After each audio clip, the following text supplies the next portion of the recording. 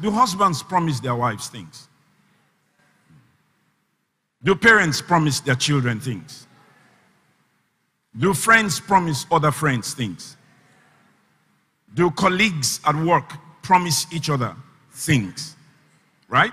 Now, a promise, simply put, is a declaration of assurance. Because when you say, oh, I will do this for you, and the person, are you sure? You say, I promise. Because a synonym of the word promise is pledge. That is the reason why he says it's a declaration of what? Assurance. It's a pledge. It's a guarantee. It's a surety. It's a security. Spoken security. So the first meaning, he says, a declaration of assurance that one will do something or that a particular thing will happen. Do you make promises? Do you keep all your promises? Do people make promises to you? Do they keep all their promises? So do we get disappointed many times? Thank you. And when you get disappointed, what happens to your trust in that person's word? Okay. 2, a promise. It says to assure someone, see, it's the same thing, but just a different way of putting it, to assure someone that one will definitely do something or that something will happen. Is it the same thing? Same thing, but said differently. You know, the dictionary does that so that you can understand the force behind the meaning. It says to assure someone that one will definitely do something or that something will happen. Let me quickly go to the third one. To give good grounds for expecting a particular occurrence. To give good grounds for doing what? Expecting a particular occurrence.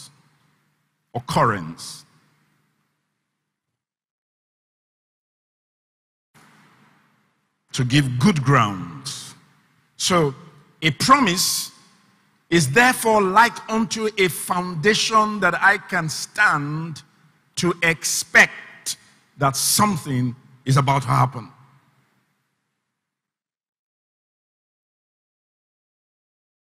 Are you still here with me?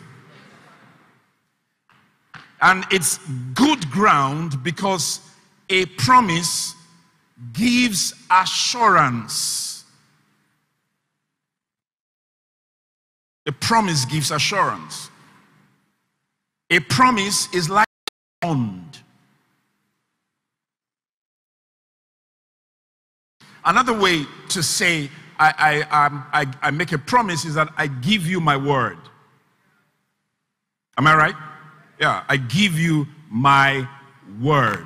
So if God says, focus on my promises, is it not another way of saying focus on my word? The words that I have done what? Spoken unto you. Right? So I'm sure you're all following this. So, hey, if I make a declaration to you right now that the service is going to end in 5 minutes, and I tell you, I promise you, I will keep it. Now, if I said, well, I hope that it will happen will probably end soon. That is vague. Right? Sometimes I say things like, oh, well, today's message will be rather short. Is that true? And it ends up being long. Now, that wasn't a promise. You get that? It wasn't a promise. I was just declaring an expectation, because it's an expectation even on my own part. So it is different from when somebody says, I promise you.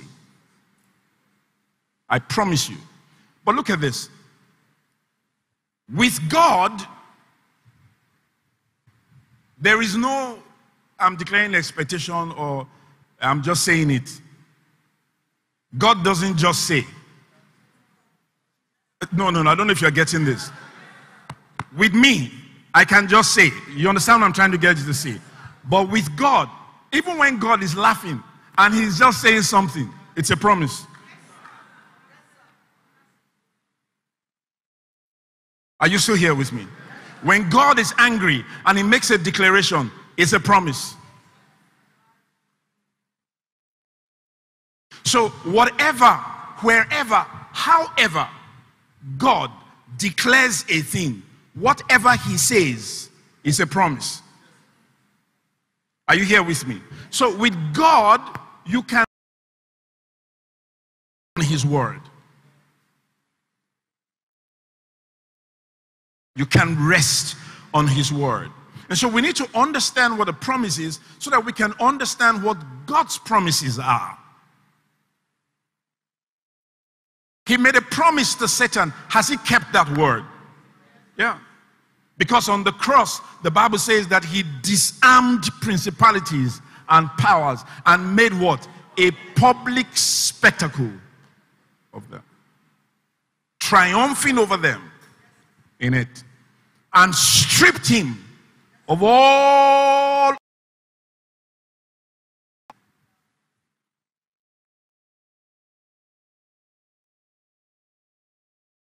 In 1 John chapter 3 says that he, the Son of God, came that he might destroy the works of the devil.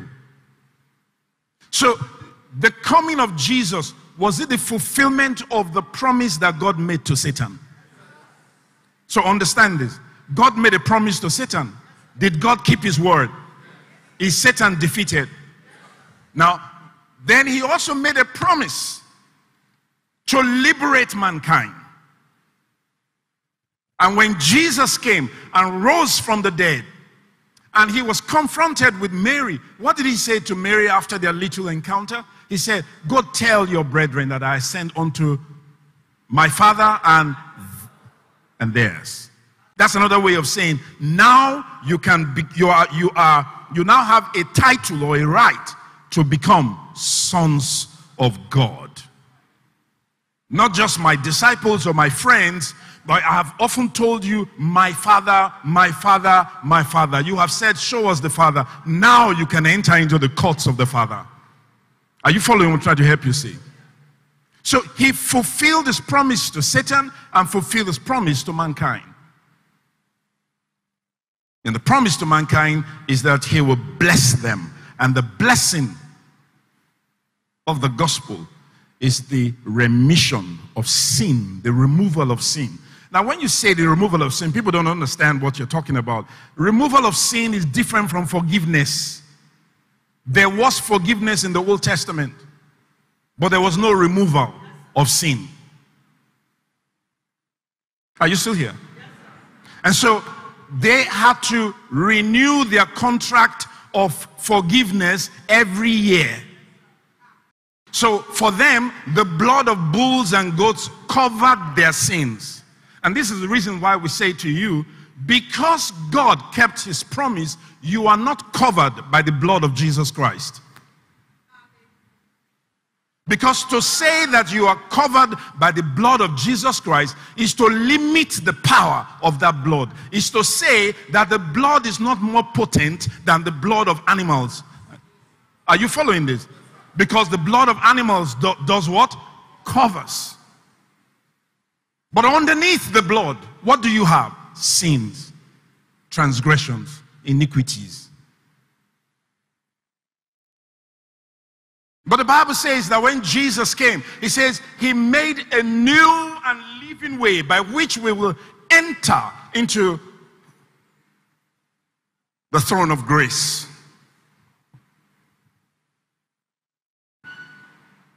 And that which the blood of bulls and goats could not do, the blood of the Lamb, the precious Lamb of God, accomplished it. What was that? It removed sin from mankind. And the removal of sin, or the circumcision, as you heard yesterday, of sin, that removal of sin leaves no sin beneath, because there is nothing like above the blood or beneath the blood with the blood of Christ.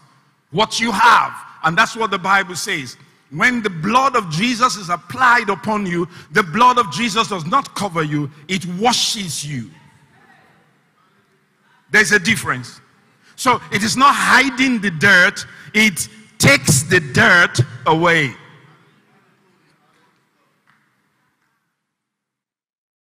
Blots it out and separates you from your sins as far as the east is from the west. East and west are on the same line. Are you following this?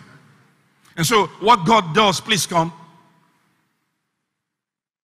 This is my sin. Sorry.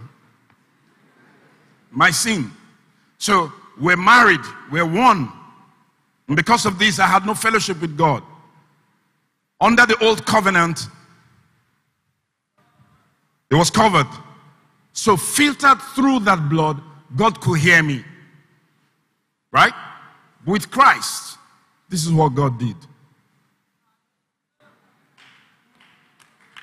And the blood came in between and sent it in one direction and sent me where? In another direction. Are you following this? So I am cut away from my sin. Now, when God says to bless, this is a huge blessing. Because you see, the separation of my sin from me means that Satan no longer has any authority over me. Because the only authority that he had over me was sin. Are you still here with me?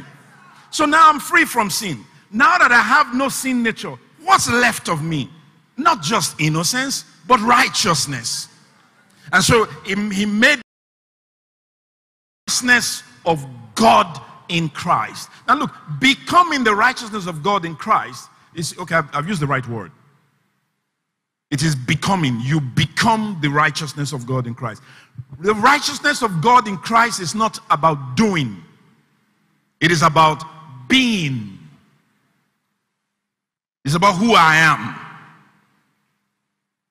What I have become in Christ is the righteousness of God in Christ. That becomes my nature. The doing part of righteousness is what the Bible refers to in Revelations 19 as the garment that was put upon the bride that made herself ready for the coming of the Lord. And it says, oh, and that garment is the righteousness of the saints.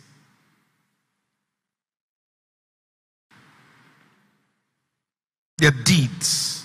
So I do because of what I have become.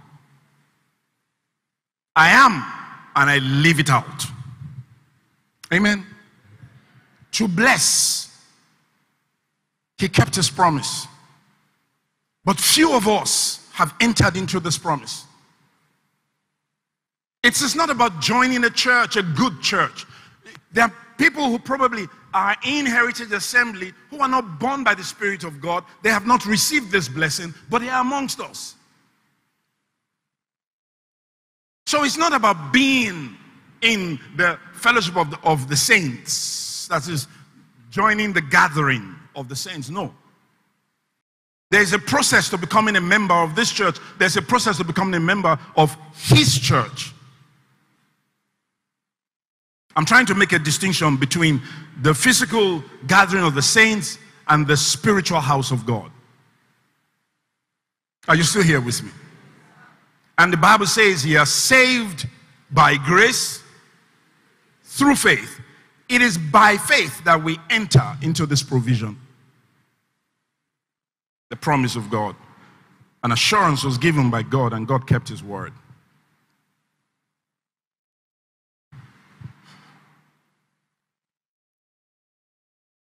I could stop here, but I'm not going to. I want to expatiate a little bit on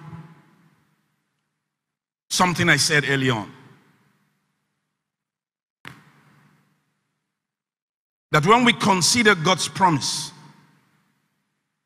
or promises, what should we see? It's the same thing as when you consider a promise. There are two major aspects to it. When anyone makes a promise to you, before you believe it, two things run through your mind in an instant. The first is, can the person perform this promise? Am I right?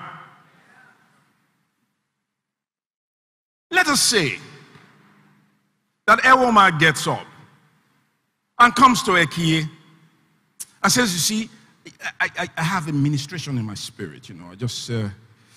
The Lord has told me that before the end of the evening I should give you $1 million. She's laughing. That one belief to the core. Why? Because you already know that he does not have that ability to perform, right? So you consider the ability to perform. Is he able? Now, if he is able,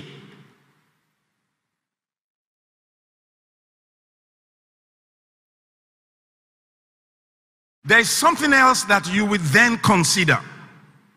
So there are two things that you tick when you hear a promise. First, does this fellow have the ability to perform this promise? Second, is this person trustworthy? Am I right? Yeah, is he trustworthy? I can, he can. But he won't.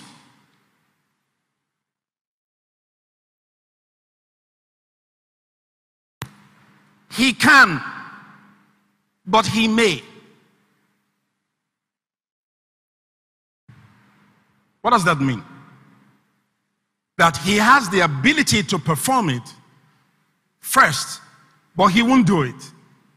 Right? The second, he has the ability to perform it, but he may do it. When there is a maybe, then there is a trust issue.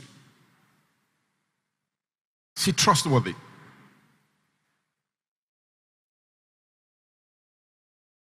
He can, and he will. Then you go to rest. Are you following this? What follows when you come to that conviction that one, he can, two, he will? What follows? Expectation. Am I right? There's an expectation. Because you know the promiser, I'm using this loosely, can and will. So what follows that is an expectation. And where there is an expectation, then there is a preparation to enter into the provision. Are you with me? Are you with me? So let us find out from the Word of God if God can, right? And if He will. Are you still here with me? What are we finding out? If God does what? If he can, and if he will. I know for the majority of us, we don't have a problem believing that God can.